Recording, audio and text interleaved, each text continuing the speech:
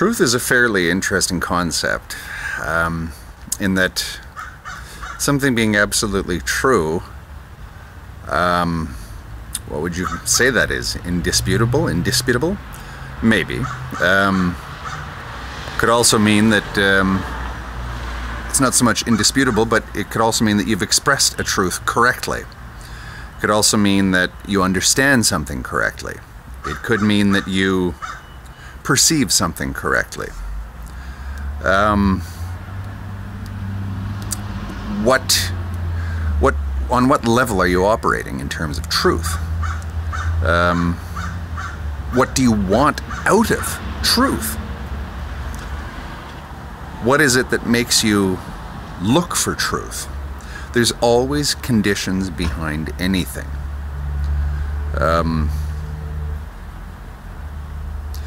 The theory of truth that is closest to what I subscribe to, predictably enough, is the Eastern one. It's generally ascribed to the Jains again. It's the theory of maybe, Syadvada, where for any proposition you just say maybe. Maybe it is, maybe it isn't, maybe it's inexpressible, maybe it is and it isn't, and it's inexpressible. It's a sevenfold theory. I'll leave a link below. It's pretty common stuff. The idea of relative truths, or predicated truths, or contextualized truths, or truths that are beholden to context. What it essentially does is it deconstructs every idea that you might have concerning truth and forces you to look at your own bias in terms of your seeking of truth. Do you want to understand it? Do you want to express it? Do you want to use it practically? Do you want to spread it? Do you want to, I don't know, any number of truths, any number of angles to absolute truth are out there. There are moral truths, there are physical truths, there are any number of them out there. What truth is it? What aspect of truth are you attempting to get at? As I say, it's called often the theory of maybe. Syad is sometimes translated as maybe, but I like the word, or the term theory of maybe, simply because the Western tradition seems to be based upon identity being an absolute thing, which I have issues with. As I've said, I think identity is unfortunately a concept that can in many ways imprison your thinking and recoil upon you, as a matter of fact. Whereas Syadvad, maybe, a term which eschews yes and no, absolutes, is a lot more, I won't say useful, because it's not even it's not even attempting to be useful. It's simply a way of deconstructing truth. It's a tool. It's not a belief. It's like anekantavada. It's a tool. It's a way of approaching an idea, a way of approaching things, a way of approaching perception, opinions, that kind of thing. Syadavad allows you to approach the truth, and it lets you know that you are actually approaching the truth. It sort of brings you into the equation of truth. You're not just a bystander the way you are in the Western scheme of things, because the latent in the theory of maybe is, what aspect of truth are you looking for? What do you want to do with that truth? Because there's no truth outside of here, and outside of here is kind of outside of the boundaries of anything that I would have anything to do with, because I'm simply a function of consciousness. Without consciousness, I'm kind of nothing. So you have to remember that truth contains you. Truth contains, or perhaps it doesn't contain you, but the equation of searching for truth contains you, rather. The equation of looking for that which is true involves you, and it involves the person who is looking for truth.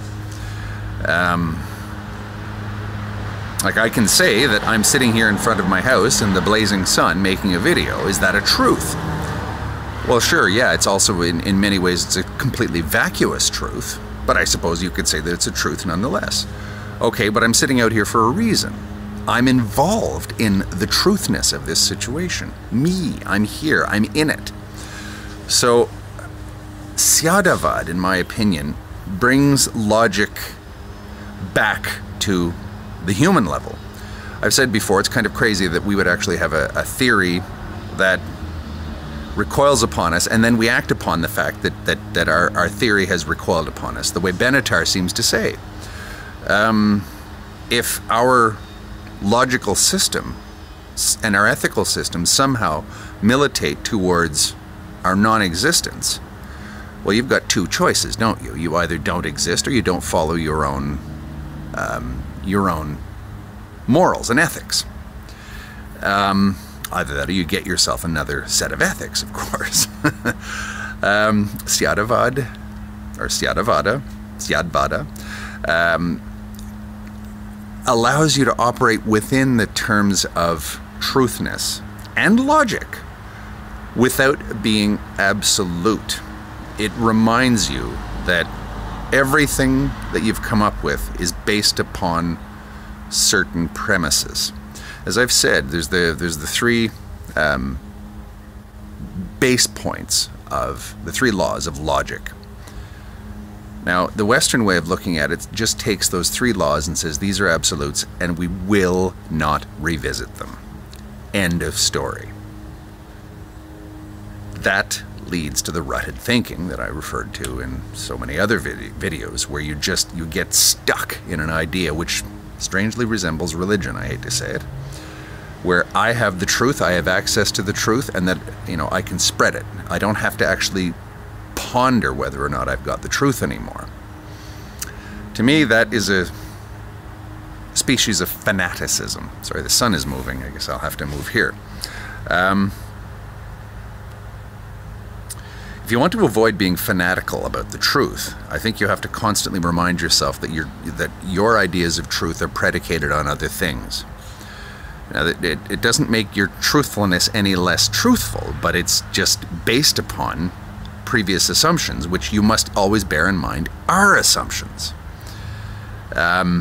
You can't take truth out of its context. You can't take facts out of context. Everything has a context. Everything has a bias built into it. Maybe if I move over here, I'll get some sun in my face there. Not that anyone wants to see my face, but this is going to take more than one video, I think, to express my sort of, I don't know if you'd call it my epistemology, but just my idea of the closest thing I would have to what I say is my place to stand. My Archimedean certainty. The Archimedean certainty, I would say, is almost a determined uncertainty, or coming to terms with the fact that we more or less don't have, or may not have, a fixed point in which to start everything from.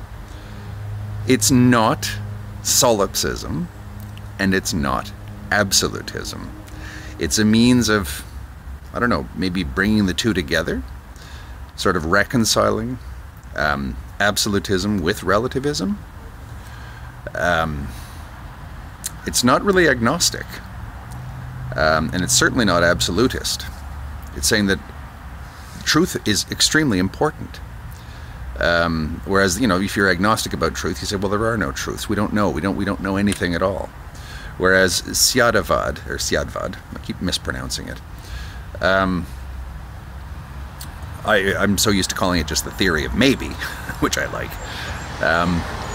The theory of maybe says, within certain contexts, certain things are true. So it avoids the trap of absoluteness that, unfortunately, Western philosophy tends to fall into. I'll have to get back to this with another video, but it's a fascinating theory, and it's solved a heck of a lot of problems for me, problems that have arisen in logic, in dialectic, in many other things. Just the Western way of seeing things, which tends to, in my opinion, inevitably lead to something somewhat nihilistic.